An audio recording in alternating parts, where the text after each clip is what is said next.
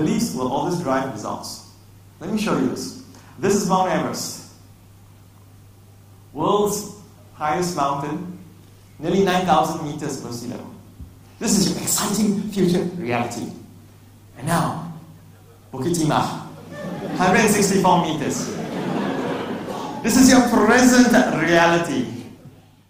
4 years, raising nearly $1 million, 19 sponsors, which took 3.5 years together. You're finally there. You know, Singapore Airlines flyers there with a bunch of economy class tickets, 2 tons of excess baggage, and then you're standing there looking at Mt Everest for the first time. It's fantastic. You know, to see something that's 3,000 meters high from where you are, you're looking at it. It's so big that nobody says anything for a while. Everyone's just looking. And then some idiot says, wow, so big.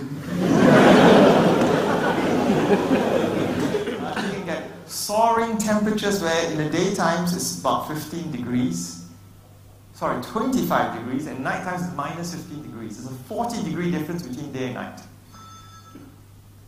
And at least there's one thing that we don't miss when we're there. It's the phone calling us from the office. You need something to trigger it off. That's all they know, and they're still doing research on Guillain-Barré syndrome. The upshot about it is that you wind up being totally paralyzed for 6 months, 43 days on the ventilator, in which you're subject to all the indignities of hospital life. Your lungs are suctioned out every 2 hours because of the fluid accumulation. So, why am I sharing you this horrible story?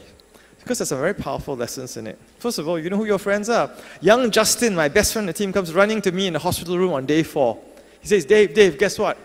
They have found out what you've got finally, after all the tests. You've got this rare, sexy-sounding French disease.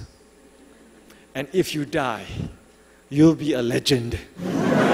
Friends, huh?